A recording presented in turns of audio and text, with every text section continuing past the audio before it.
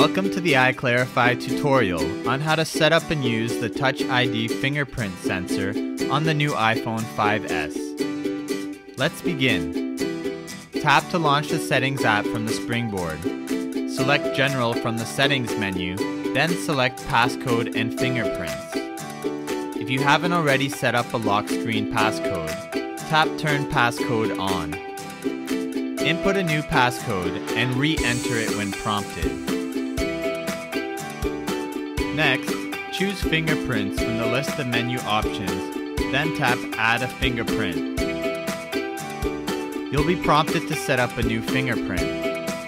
Place the finger you will use to unlock your iPhone onto the Home button until the device vibrates, then lift up. Repeat this process until the gray fingerprint image turns fully red.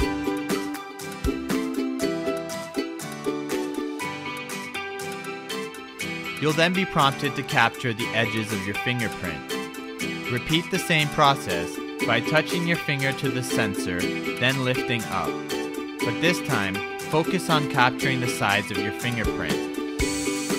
Once enough data has been obtained, your Touch ID will be ready for use. Tap the Continue button. You will be returned to the Fingerprints menu. Tap the iTunes and App Store switch to enable your fingerprint as an authentication method for purchasing apps and media.